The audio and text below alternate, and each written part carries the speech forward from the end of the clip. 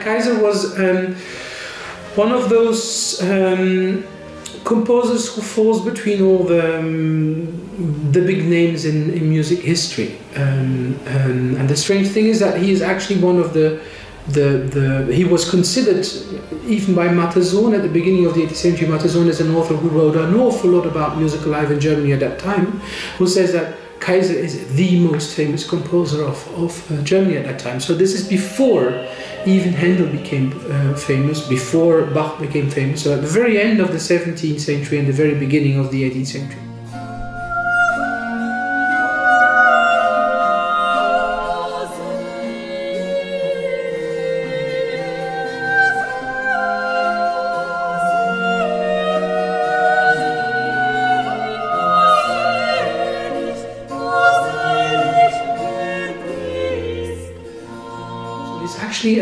Quite an international composer at the very end of the 17th century, and he puts all that into effect for writing music that is in most cases extremely dramatic, extremely direct also. It's music that touches hearts. It's not intellectual music at all. It's music that makes heavy impressions in a very, very, very short time.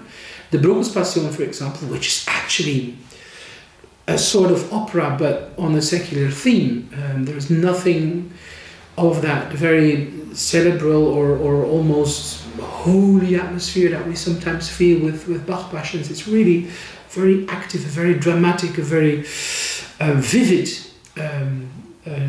depiction of the Passion of Christ. So the cruelty of Christ's Passion, the way his body is bleeding and is battered to pieces and is hurting, that ugliness is transformed in the utmost beauty, in the utmost, in a deed of utmost beauty for humankind. So he's always comparing ugliness and utter beauty.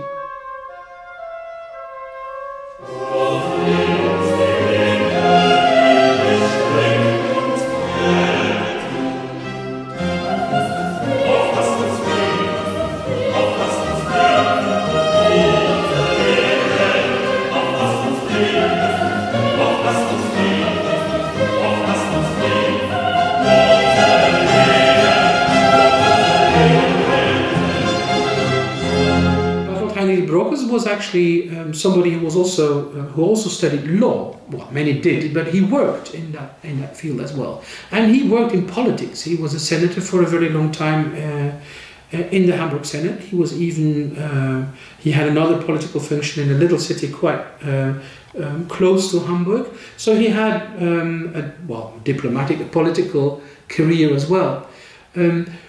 Whether that really meant anything for or did anything with his authority as an author, I wonder. I think the most important element in Brockes' production is that he was the first one to do so, the first one to write a story, a poetic story based on the four Gospels, and also that he knew some of the composers who set his music personally from the film.